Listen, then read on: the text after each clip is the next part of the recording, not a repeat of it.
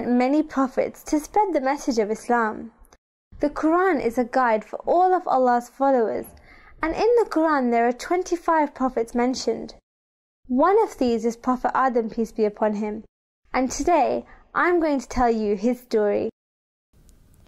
Do you ever wonder where everything came from?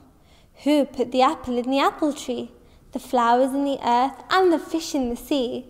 Should I tell you? Allah did. Allah made the mountains and He made the seas. He made all of the animals.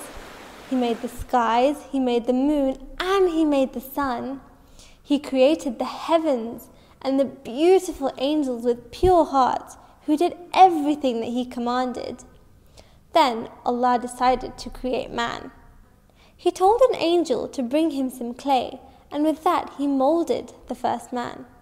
He called him Adam and told the angels that Adam, peace be upon him, was the best of his creation. Allah taught Adam many things, so that he had even more knowledge than the angels.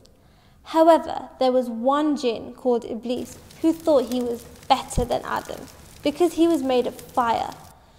Allah told the angels to bow down to Adam, but he refused.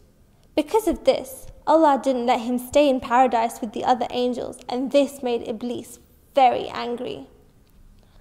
Although paradise was a lovely place, Adam began to get lonely, so Allah decided to help him. He created a companion for Adam and called her Hawa. Hawa became Adam's wife, and they lived happily together in paradise. There was, however, one thing that they weren't allowed to do there, and this was to eat the fruits of a special tree. Adam and Hawa were very good at first. They stayed away from the tree, but Shaitan was very naughty, and he told them that they were silly to stay away from the tree. He said nothing would happen to them if they ate the fruit, and that it was delicious. They should definitely try it. After a while, they began to listen to Shaitan, and they thought they'd have just a small bit to taste. Shaitan was very happy because he wanted them to disobey Allah. As soon as they'd eaten the fruit, they realized they'd made a big mistake and they were so sorry. Allah forgave them, but told them that they couldn't stay in paradise anymore.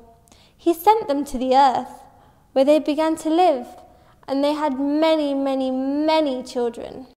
To learn more about the prophets, watch out for more prophet stories in this series.